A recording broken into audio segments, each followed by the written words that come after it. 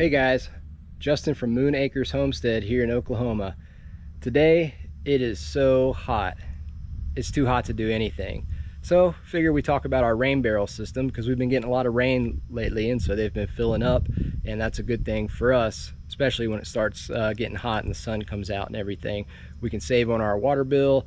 We can use this and be a little bit more self-reliant. So that's good for us. But let's check it out. So what we have are three 55-gallon drums, basically plastic drums, and on the bottom of each one there's a ball valve, and that guy just goes through to the other side and has basically a tightening nut on it, and so you secure those in place after drilling a hole in it. And then I took some just bathroom caulk, basically anything just waterproof caulk you can use, and that helps to keep any leaks back, seal it up. And I've had it out here for months and months. It's been working great. From here, from the ball valve, we go down to a Y splitter, and this is really handy because it helps us, we can open up all three of these and draw from them all at the same time, but it also allows water to fill in just here in our first barrel, come down, and I can open up just one or isolate one of these however I want to do it, because I've got another Y splitter here, and then finally I go there to the third one, and that really helps a lot for kind of managing the water, or if you want to draw out of a certain tank without having to switch things around. You can do all sorts of things with this configuration, but that's really the best thing that has worked for me.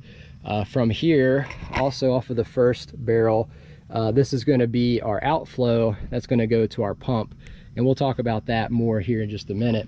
Originally, what I tried to do, though, to help balance these out, to distribute water from the first to the second to the third drum, is I drilled holes into the side of the barrels. Okay, but the problem was water is self-leveling, so I had to have one higher, and then each barrel I lost elevation so that I could be able to fill up the next one and not just have it balance out.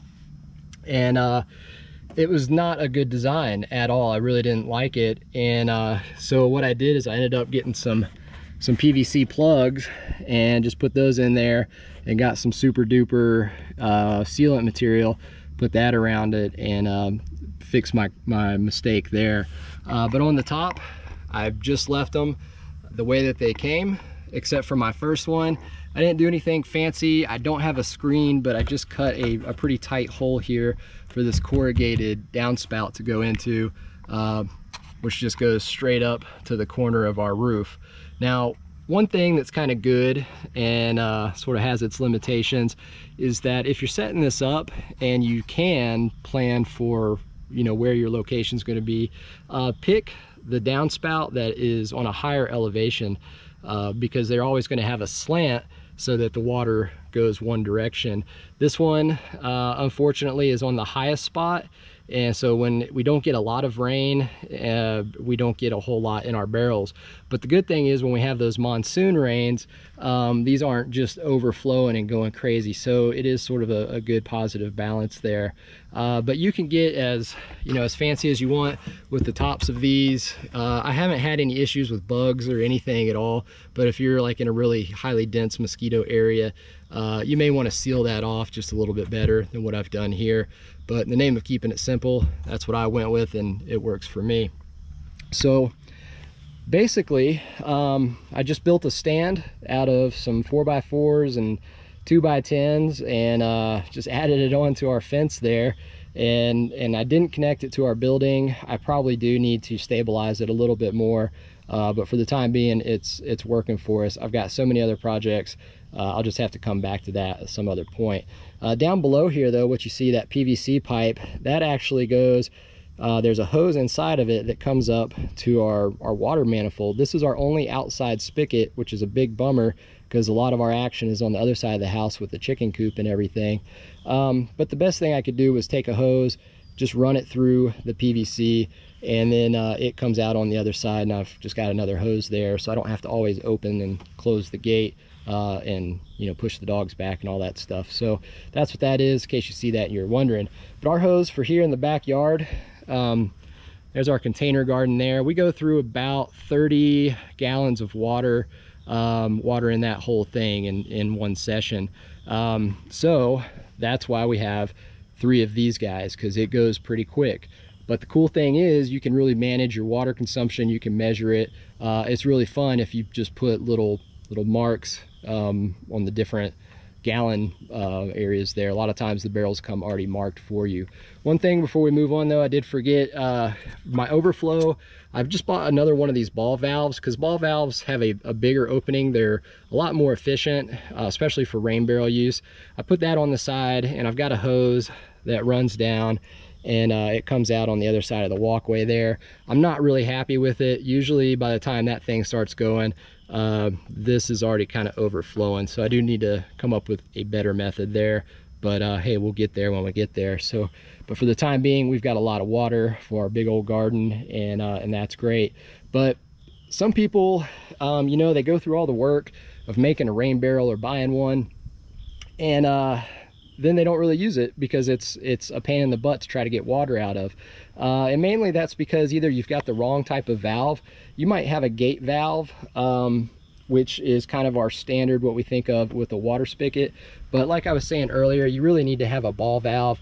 Basically, the construction of it is a ball with a hole in the middle of it. When you turn it, it closes it, but then when you open it, it slowly produces more and more of a opening for the water to go through, and it's just a lot more efficient. It's a higher flow valve. So definitely get those. I had to order them off the internet. I couldn't find them anywhere like Lowe's or anything like that, because it just would have been too easy. So, but that's okay. So what I've got going to my pump though, so that I can actually use this and it's efficient and works just like regular hose coming out of the spigot with good pressure, I bought a 0.1 horsepower little transfer pump, and it's not waterproof, so I don't leave it out here in the weather or anything like that. I put it up when I'm done. I don't use my rain barrels every single time I water, because we just don't have enough, but it is a nice supplement if I need to water more than just once a day or what have you there. But anyway, this pump is great. It's super simple. Here's the box in case you're wondering what it is, but I can't remember exactly what it cost. It was probably 30, maybe 35 bucks online. But basically our hose, we've got a female end on both ends of the hose, and so with these water hose fittings, it just connects into one side, and it's a centrifugal pump, so it's basically spinning in a circle with impellers, and then it's spitting it out to our hose that normally I have hooked up to our water spigot here, but today it's hooked up to the pump. And but my water station is all pretty much the same, and so I've got it all hooked up and ready to go. One thing before you do use this pump is make sure it has liquid in there. If you turn it on and it's just air, it can basically cavitate the pump where it starts rattling around, and it can damage the impellers and damage your pump. So you do want to have water in there. If it ever sounds funny, there might be an air bubble or something like that, go ahead, turn off your pump and check it out so you're not damaging that thing. So first thing to do is, do we have our valves open? So our configuration right now is number 1 is closed, but we could draw from the other 2 that are open there. Let's go ahead and just open them all up just for the sake of it. And so we've got flow here, we've got flow here, going down through our hose. Our pump is primed, and we're ready to go. So again, before turning it on, let's test it out. Yeah, make sure we got some water flow. If there's any air bubbles or something, they can come out by opening the hose itself. I'm gonna go ahead and close that valve, and let's plug this sucker in.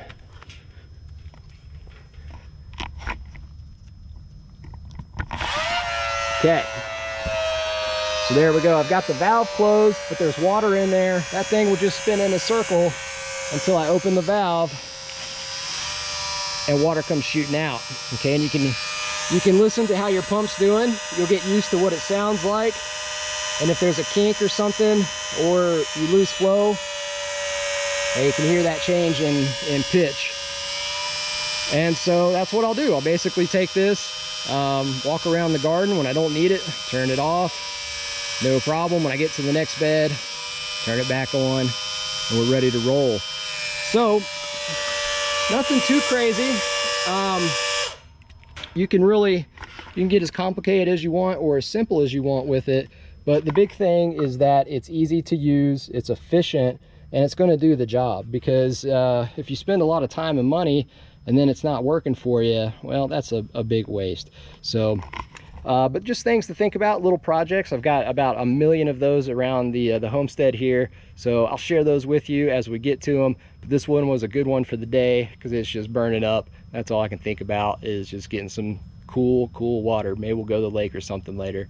But yeah, that's it. If you got any questions, hit me up, and thanks for watching. Bye.